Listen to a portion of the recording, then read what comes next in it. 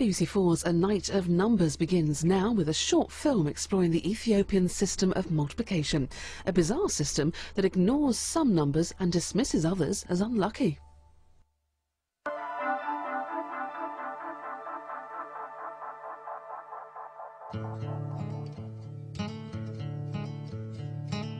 Could you imagine a world without fractions?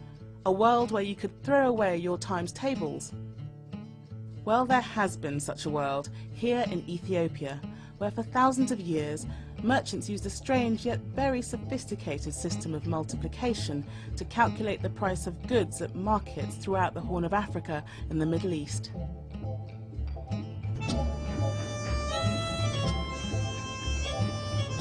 Today, the price of Ethiopian coffee is calculated on cash registers. But where we in the West rely on modern technology, thousands of years ago, traders made their calculations with pebbles. All they needed to know is how to halve a number and how to double it. To Western eyes, the Ethiopian system is so strange that it seems more like a magic trick. To multiply 11 by 15, put the numbers into two columns. Keep halving the number on the left, ignoring all fractions. 11 becomes 5, becomes 2, until you reach 1. In the other column, you double. 15 becomes 30, becomes 60, becomes 120. Whenever an even number appears in the halving column, ignore the row.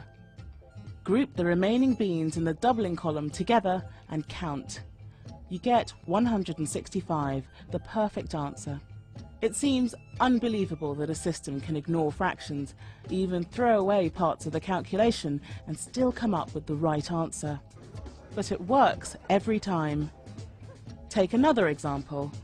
When we multiply 31 by 25 using long multiplication, we multiply 31 first by 5 and then by 20 and add the results together.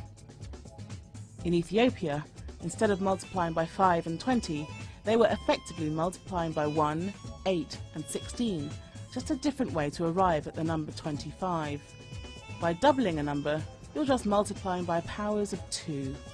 In our right-hand column, the number 31 has been multiplied by 1, then 2, then 4, then 8, and finally 16.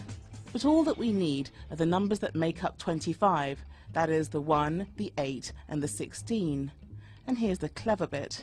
By crossing out the even numbers on the left, you're always left with the correct powers of 2 on the right.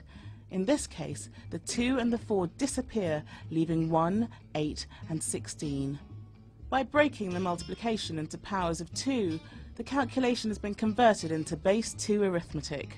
Once the sum has been broken down, all that remains is a simple addition.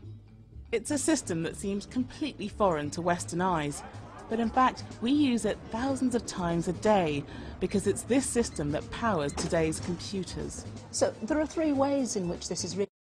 Secondly, it's breaking multiplication down into a series of addition. And thirdly, it's breaking everything down into very simple steps.